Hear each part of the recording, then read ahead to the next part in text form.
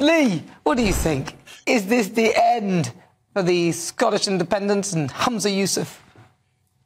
Oh, sadly, I don't think it's the end of the SNP and Scottish independents, but they're both seriously wounded and they won't be back on their feet for some time. But the other good news is when a leader says they're not resigning, this normally means they'll be gone very soon. And I really do agree with Lizzie and Matthew. There is a wonderfully high chance that Humza Youasf will be gone very soon. The man is a walking disaster, hilariously slow, and polling from the great Professor John Curtis shows that he's a deeply and increasingly unpopular politician in Scotland, even among SNP voters.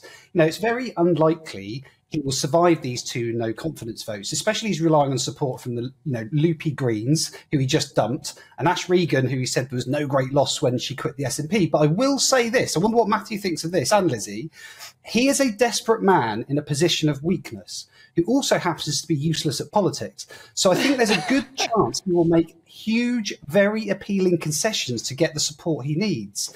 But even if he survives this no confidence vote, it's still not looking really good for the SNP, especially if Humza stays in place before the election. It's been scandal after disaster after shambles. He's a disaster, isn't he? He's a disaster. Lee Harris, thank you so much. Really good to talk to you. Thank you. That is our great British voice, Lee Harris, always so succinct.